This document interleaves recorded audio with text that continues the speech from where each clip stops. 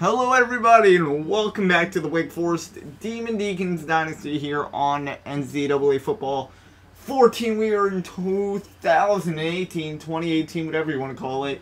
Week 4, little direction change here, little detour. Scouting update. Haven't done one of these in, I think, a year, honestly. I think in like 2016 on this franchise or Dynasty, Dynasty. I said I was going to do these like quarterly or something, or half. Yeah, I don't think we did one in 2017. So, 2018, the week before FSU, we are on week 3, or week 4.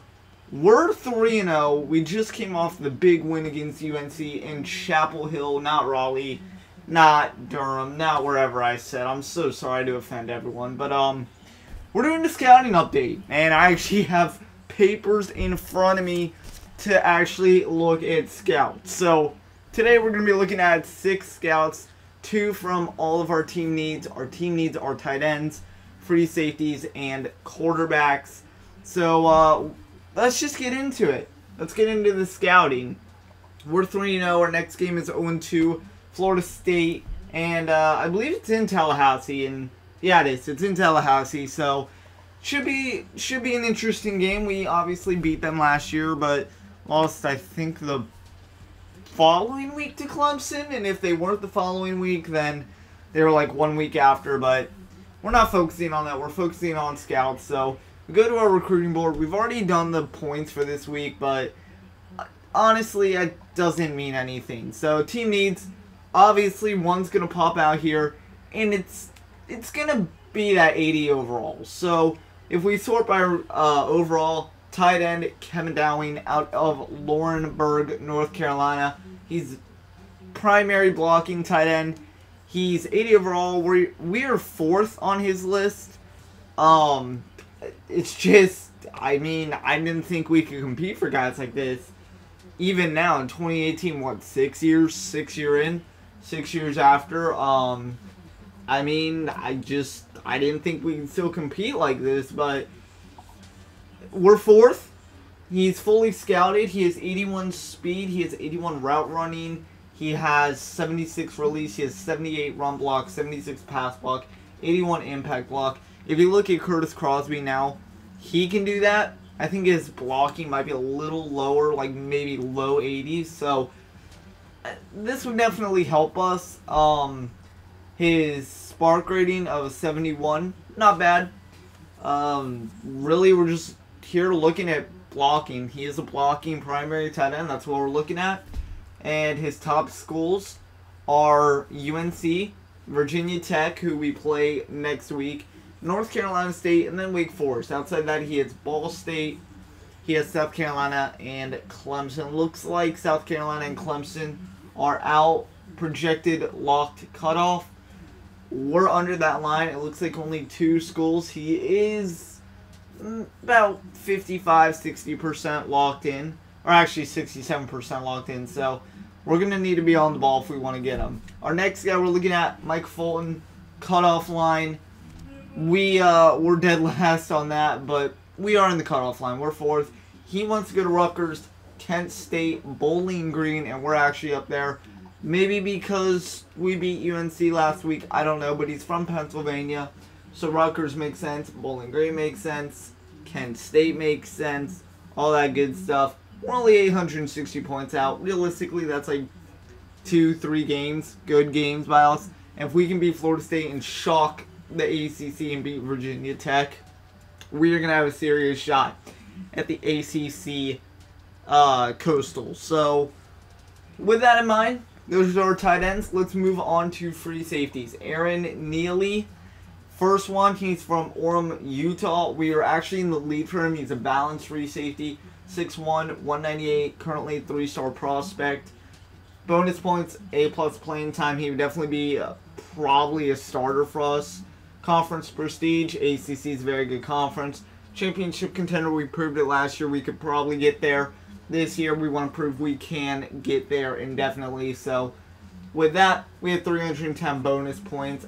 I don't know why they're there, how we get them, but stat-wise, +5 overall. Originally he was 64, so he came in at a 69. 100% scouted. Free safety, you want to look at base and coverage more than anything. Zone coverage, 75, press 72, man 72, speed 82, acceleration 90, jumping 70, agility 78, stamina 83. Not the greatest stats for a free safety, but let's remember he is a 69 overall. And again, top schools, us and Vanderbilt. And then that's it. We actually have him scheduled for a Week 7 visit, and he's 58% locked in right now. So, next guy on the free safety market, Eddie Gardner. Prospect overview, we really don't know anything about this kid. He's from Beverly Hills, California.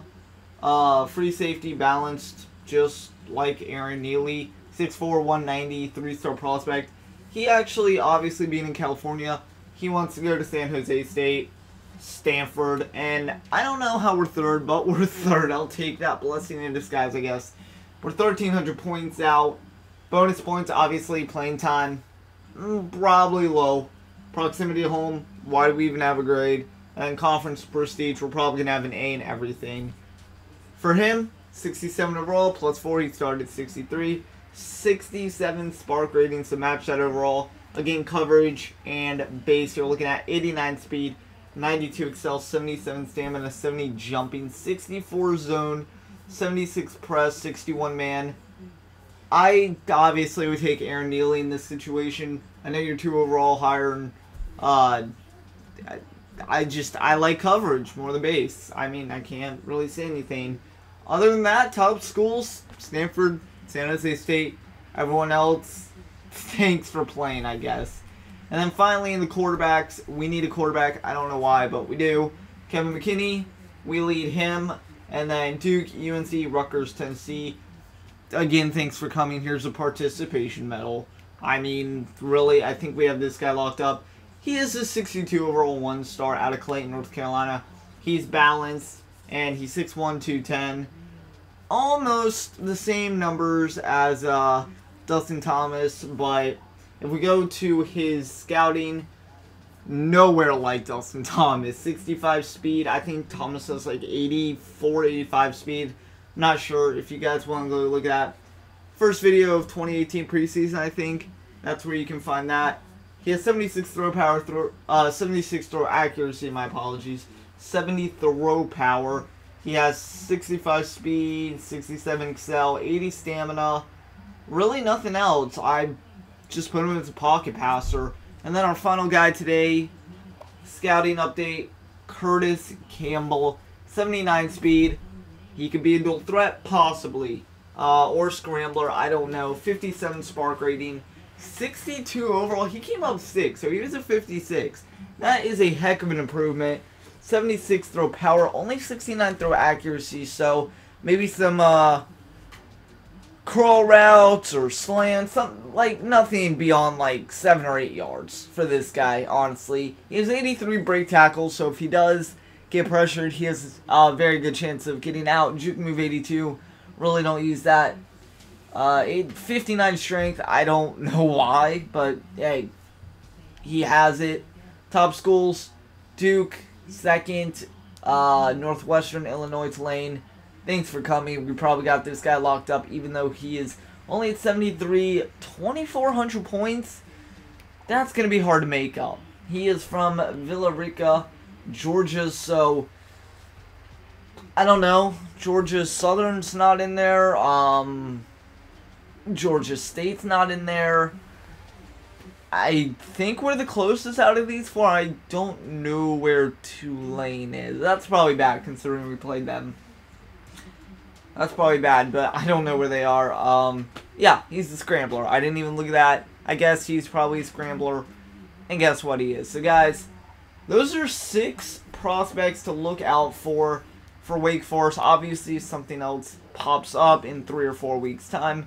Once again, I think we have our bye week in like 2 weeks, so maybe 2 or 3 weeks after our bye week, if someone new pops up, or obviously the updates are going to change. We move into first for a guy just like Kevin Downing or Mike Fulton or anything like that. I will let you know first here on JT Plays. Guys, thank you for watching this episode of Wake Forest Dynasty. Something a little different. I hope you didn't mind. And I will catch you guys all later next time when we take on the Noles of Florida State from Tallahassee. Take care.